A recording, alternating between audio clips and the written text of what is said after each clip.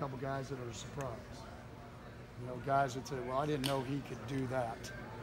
And that's, you know, that's what our job is to find a way to find a couple guys, and all these scouts show up and they say, well, we didn't know he could do that. And so you know, you're excited for all of them. You're excited for the parents, the girlfriends, the brothers and sisters, everybody, because you know they can change people's lives if it turns out well for them. So who do you think? I mean, you mentioned the one center. Who else might You know, I didn't see all the numbers, but I think, you know, really I think there's all five have an opportunity, the seniors have an opportunity to possibly get into camp, just because they're a smart group, number one, and those guys to make the 53-man roster. Like, for instance, Nobu, why did his stock go up? It's because Senior Bowl, he played right tackle, he played left tackle, he played center.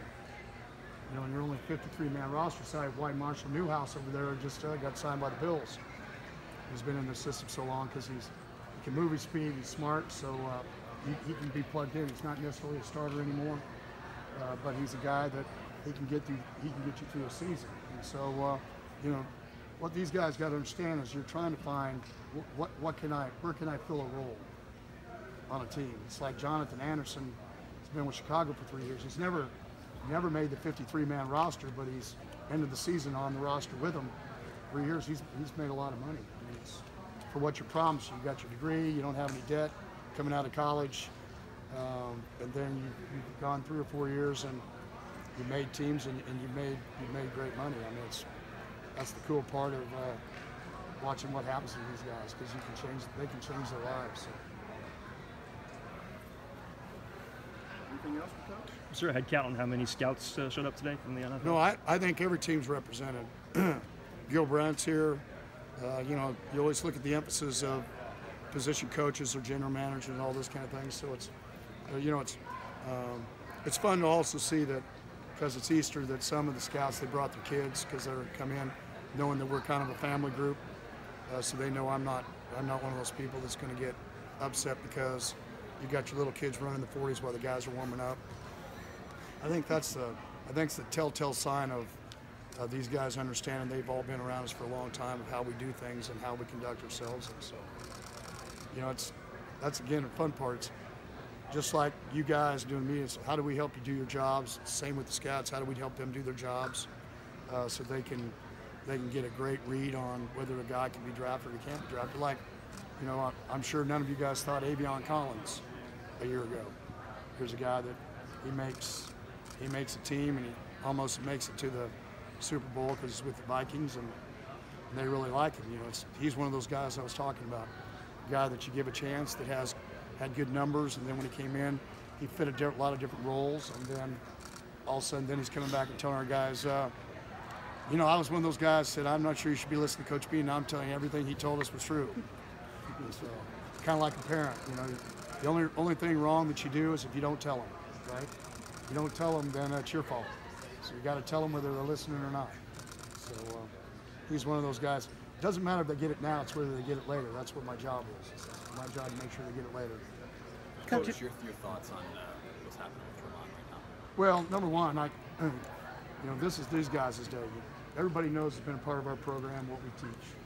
And so he's been a fraud, but he also understands that, you know, I have a lady at home, Mrs. P, that she's probably not very happy right now. So.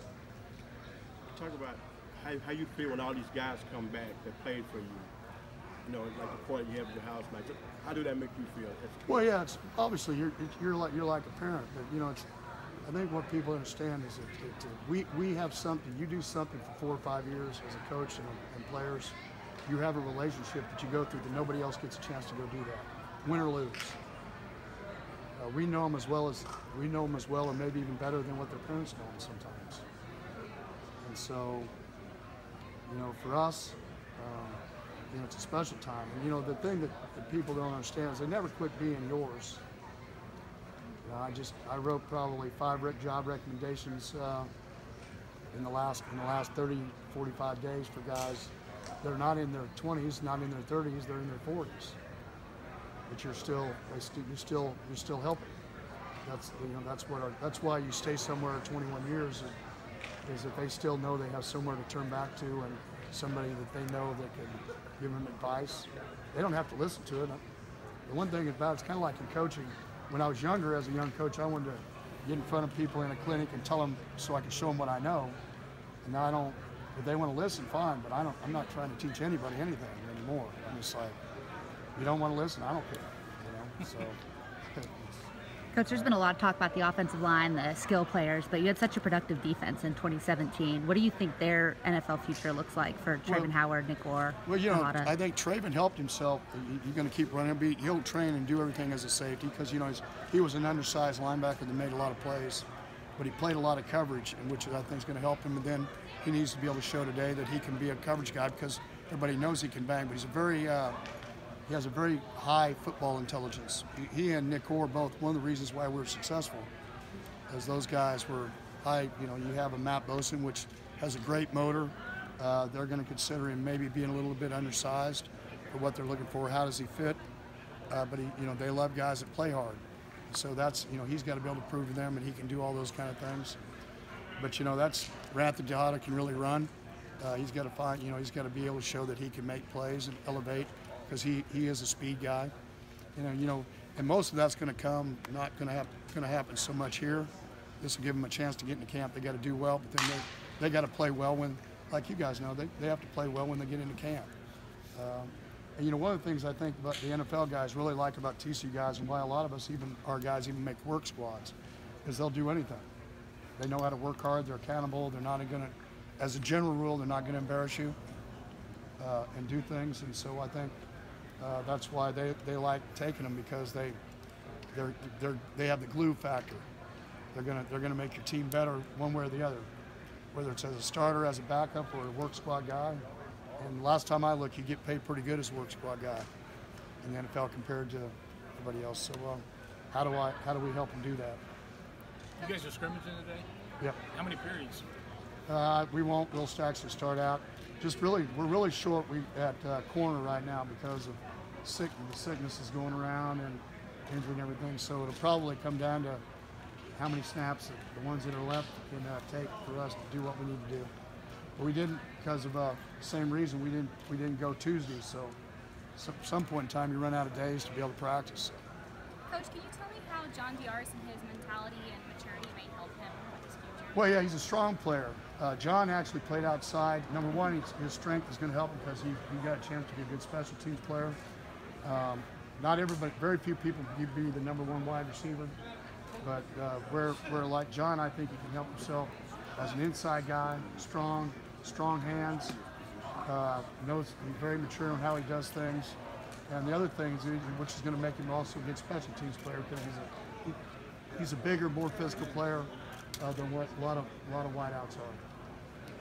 Coach, one of the players that's actually going to be out here next year, Ty Summers, he started out as a quarterback and then transitional linebacker here at TCU. How do you think his time at quarterback has helped him become a better linebacker on the field?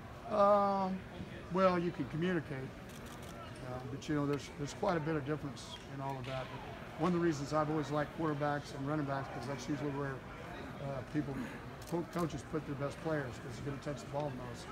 And so for us, in Ty's case, you know, it's the intelligence aspect of playing the game.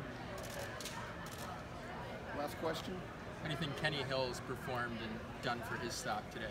Well, I don't know. I'm getting a chance. You know, I didn't see how he ran, but I think that's why John Diar's kind of got a black eye because he came out throwing with him. Kenny he's throwing the ball, probably zipping the ball better right now than he's ever thrown it. And so, you know, I'm kind of interested to watch and see how they all do doing all that. But obviously, he's very athletic, and you know, he's got a really good football IQ, and he's a competitor. So, coaches like that.